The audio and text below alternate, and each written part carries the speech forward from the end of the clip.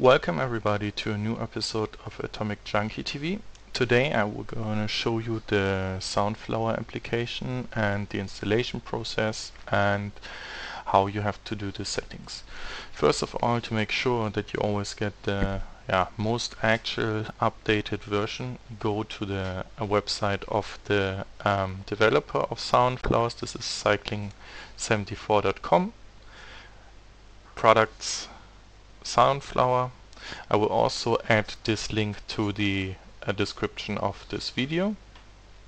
If you're on this page, you go basically to free download.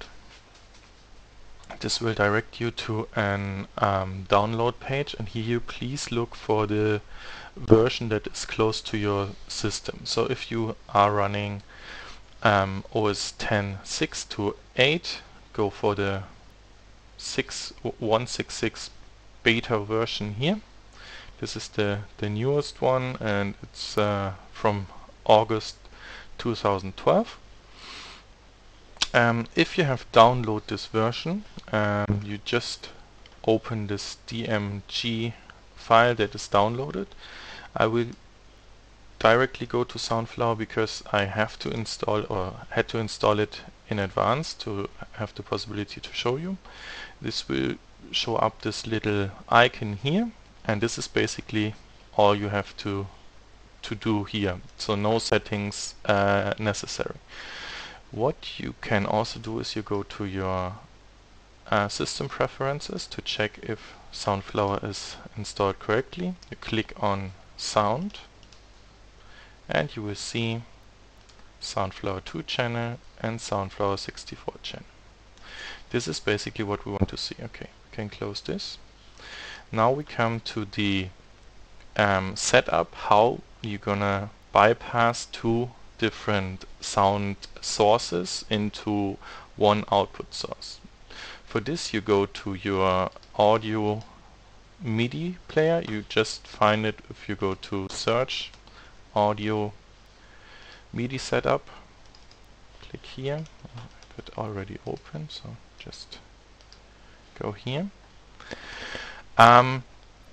Normally your microphone will be set to built-in microphone, and your output will be on built-in output to your system. You already see I have a setup here for, it's called in German Hauptgeräte and Geräte mit mehrfachen Ausgang.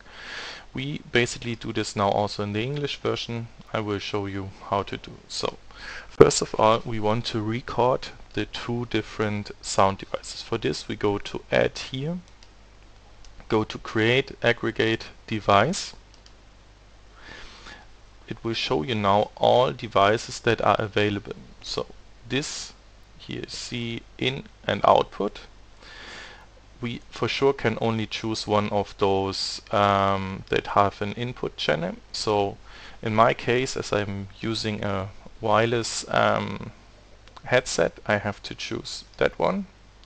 And for sure I want to record the system audio or the game audio or whatever. This is then coming from Soundflower, so I also choose this.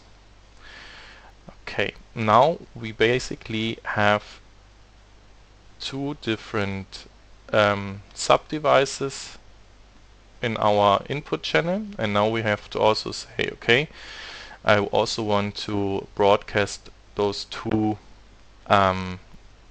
audio input sources to multiple output devices. For this we go again on this add button, go to create output device, multiple output device. Right now you see the output is going to send to Soundflower.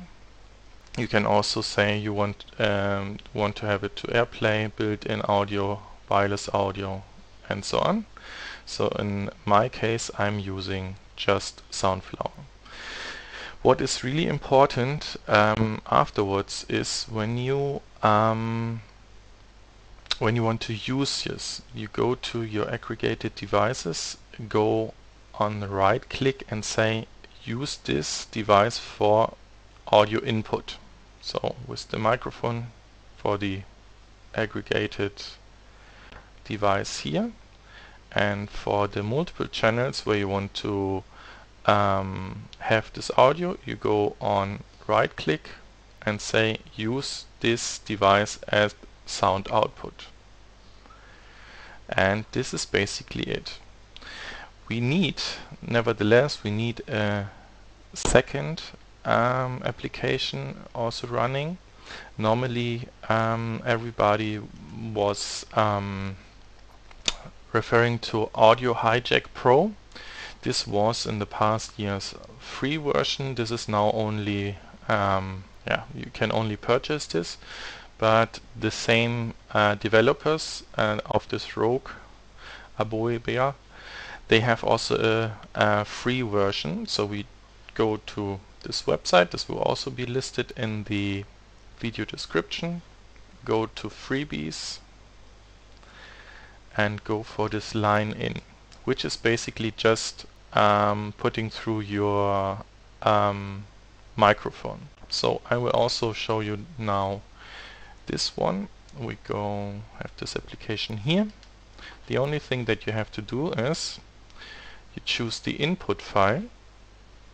Again, this is my wireless audio. You can select it normally here if it is not running, and you say where do you want to output it to. Of course we want to have it on Soundflower. You select this as well. You have once to play through, and then it is in it will be bypassed. I would suggest to do some test runs. So if you do this with OBS like I do, just go for start record session, not to broadcast already, because it could happen that you broadcast and nobody will hear what you're saying because you're not you haven't set up this correctly. This is basically all what you need to do to set up the bypass of two audio devices and be able to broadcast to OBS. Thanks for watching. If you have any questions or comments, please leave them in the comments. I will read them regularly and come back to you and provide any solutions. So, thanks a lot and see you next time.